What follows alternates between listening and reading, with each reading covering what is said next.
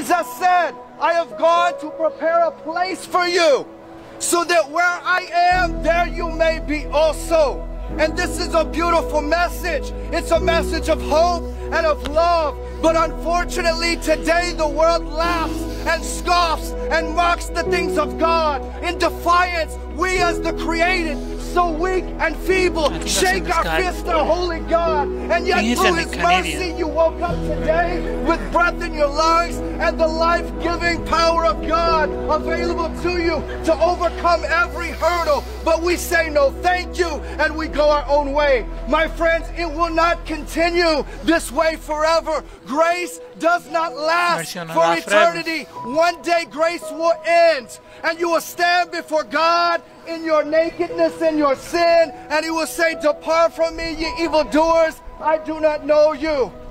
And it is the will of God that you come to Him and find